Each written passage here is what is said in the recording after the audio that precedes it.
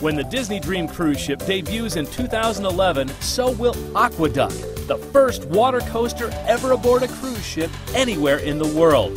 765 feet long and 4 decks high, AquaDuck is filled with twists, drops, uphill acceleration, and a 13-foot translucent swing-out loop, letting you look down to the ocean 150 feet below. 3, 2, 1!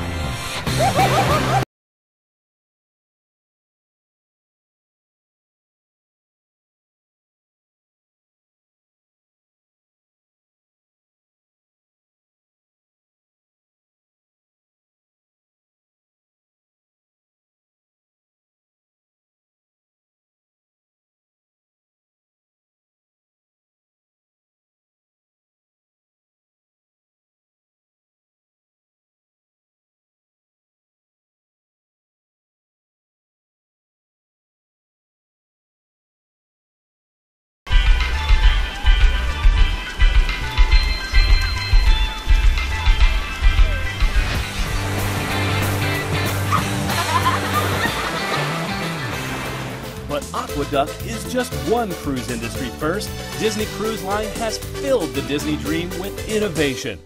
Virtual Porthole in all inside staterooms will offer a real-time view outside the ship from high-definition cameras placed on the Disney Dream exterior.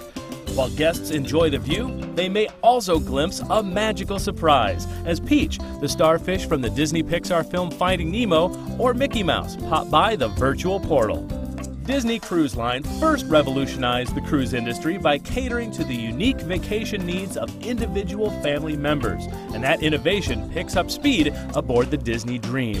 Young children play in interactive spaces, recreating Andy's room from the Disney-Pixar classic film Toy Story and Monsters Academy, inspired by Disney-Pixar's Monsters, Inc. Teens and tweens each get their own high-tech clubs aboard the Disney Dream.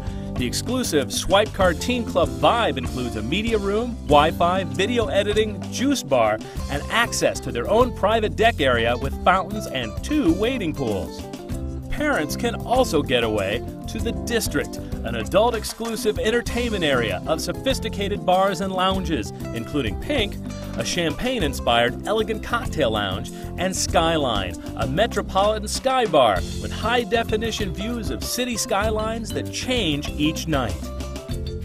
From the 3-deck atrium lobby, reminiscent of ocean liners of the 20s and 30s, to restaurants with romantic atmosphere and upscale cuisine, to sunshine thrills at 20 feet per second, the Disney Dream and Disney Cruise Line continue to create and innovate, delivering a vacation experience that every member of the family feels was created especially for them.